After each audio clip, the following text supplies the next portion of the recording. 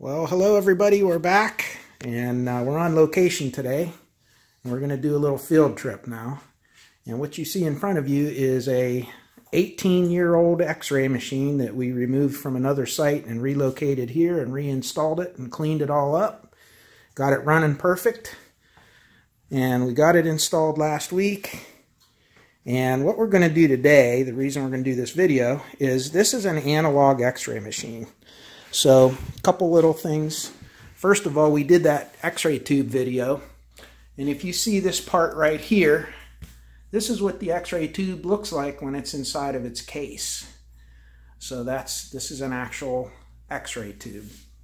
And down here in the table where the patient lays, this is the tray where you would normally put a piece of film. So you'd put a film cassette in there, slide it in under the patient, and then, of course, up here is your X-ray tube, and your collimator adjusts the size of the X-ray field, and you would X-ray down into that through the patient and into the film, and then you develop the film. What we're going to do today is we're going to take this old analog X-ray machine, and we're going to convert it to digital using all this stuff that's sitting here on the table. So if that sounds like something interesting for you, stay tuned, and we're going to come back and we'll get this stuff unboxed and I'll explain what it all is and how it works. Alright, we got everything unboxed. Let's do a little nickel tour of what all this stuff is. So the first thing you have is just a standard PC computer, and the application software that's used for this equipment is in here. So it's very standard, and it communicates via an Ethernet port. So you need a computer with two Ethernet ports, one for your actual networking. The other one is an internal network that communicates with the digital subsystem. So touchscreen monitor.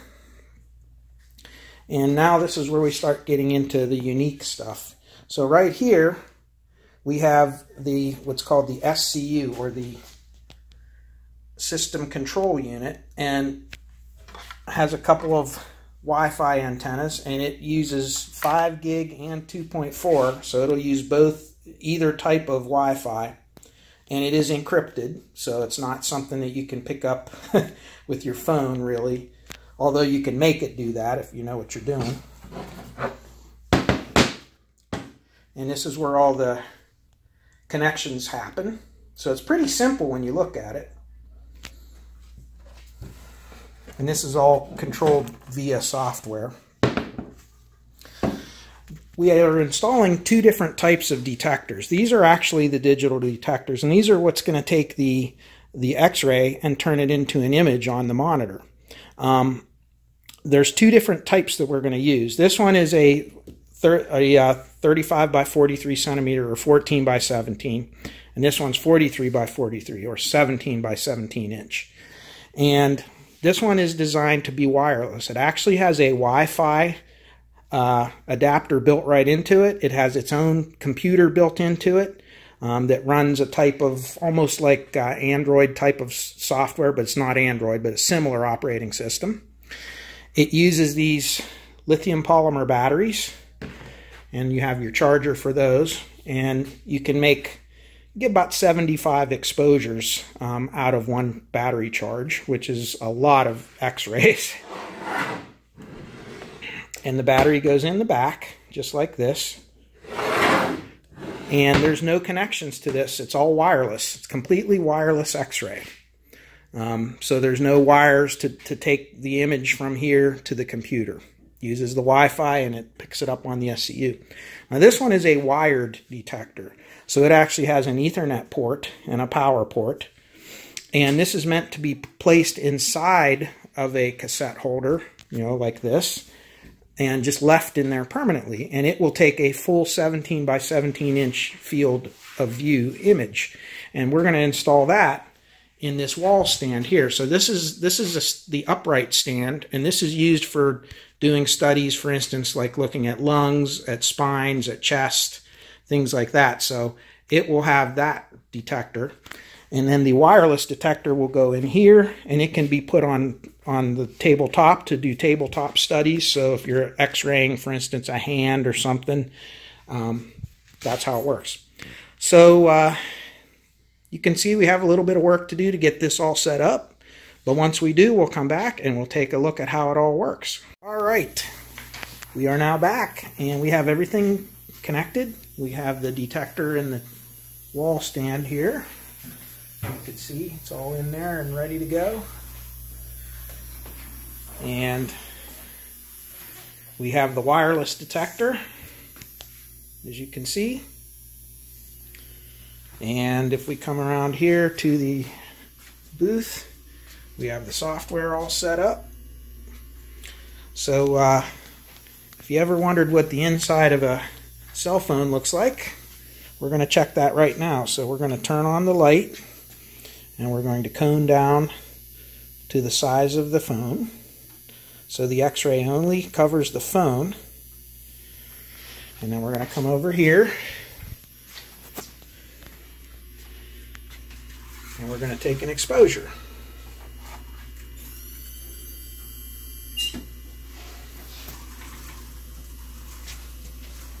And just like that, there's the inside of our phone. So you can see the charging coil for the QI charger. And you can see here's your camera.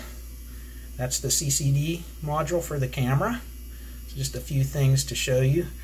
The connector jack for your USB.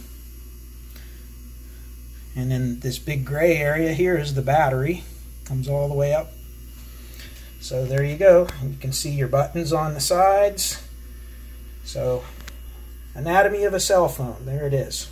So let's see, put something else on there for fun and see what we can x-ray. Okay, we're now going to do a skull. Don't worry, no skulls were injured in the making of this video.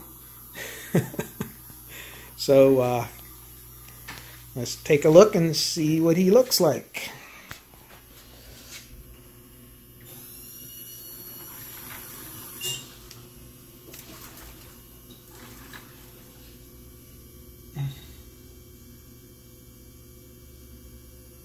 Nice.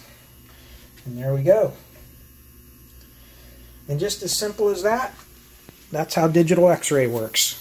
So if you go back and look at some of my old videos, I did do a basic one on how a DR detector functions. This is what we would call an indirect conversion detector. And the main difference between a direct conversion and an indirect conversion is that this one takes the image, this one actually takes the X-ray and it takes 2 steps for it to convert it to an actual viewable image. It first converts the X-ray signal into a visible light signal, and then a TFT, or thin film transistor array panel, will convert that visible light into an electrical signal that creates the actual image to be digitized. A direct conversion actually will directly convert the X-ray into the electrical signal. And there's pros and cons to both types. So that's pretty much it. But there you go. We successfully did another install here. I just thought you'd all be interested in kind of some of the things I do for a living. And there you have it. So thanks again to all of you, and we'll be back with more videos real soon. Take care. Bye-bye.